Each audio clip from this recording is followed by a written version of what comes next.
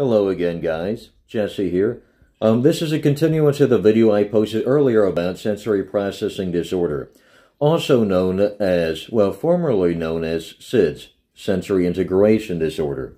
They changed the name because it was creating some confusion between that and sudden infant death syndrome, SIDS.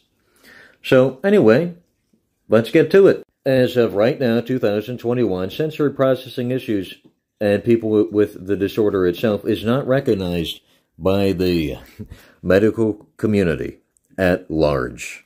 In fact, it's only really recognized by generally occupational therapists who work with people who have challenges in their day-to-day life, whether it be mental or physical or neurological, to help them live their best life as they possibly can. When I was in high school, I went to go see an occupational therapist because of my difficulties in the classroom.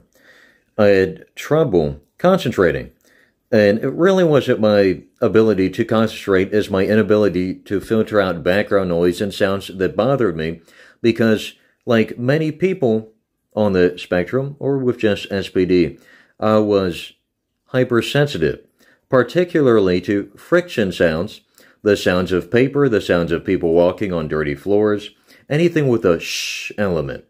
And believe me, I do not want to be this way. But some things aren't really a matter of having a choice. It's just, what are you going to do now? So, I got diagnosed with SPD. However, it's not recognized by the medical community. So that diagnosis was only for my self-validation. And I ended up having to go get a diagnosis from a doctor, a different doctor, who was only able to diagnose me as psychosomatic. And that means I made it all up in my head, which I most certainly did not. And what this allowed me to do was to be tested away from my peers in an isolated environment so I could be away from all the sounds that bothered me.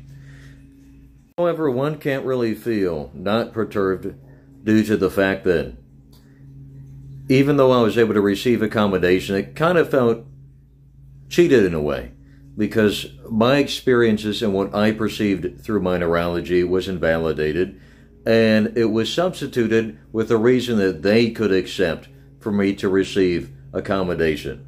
And labels are good because they help get you recognized, but if you're mislabeled, you kind of feel cheated because the truth just wasn't good enough.